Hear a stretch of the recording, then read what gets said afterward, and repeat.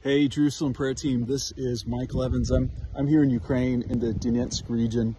I've been coming out this way, not just to this area, but to some of the worst places in Ukraine during this war for over a year and 2 months now.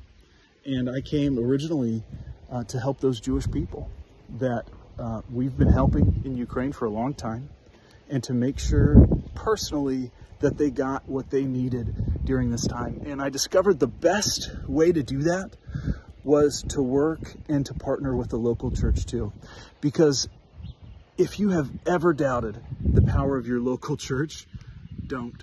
When you are in a situation like this, a life-threatening situation, a place of great darkness, like Ukraine has been in during this time, that is when you see the church start to act in such a powerful and amazing way, because you have these people that love God with all of their heart, that aren't afraid of death, and that love life and work to protect it and to help others.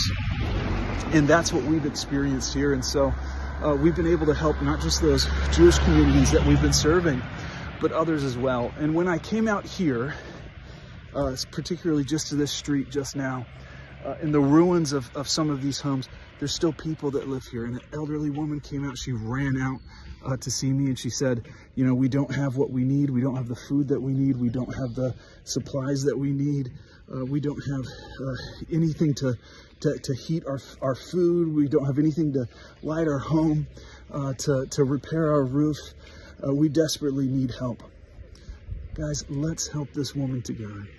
Let's be the hands and the feet of Jesus in this place. I'm going to continue to serve these people, and I pray that you continue to stand with me. Thank you, and God bless you.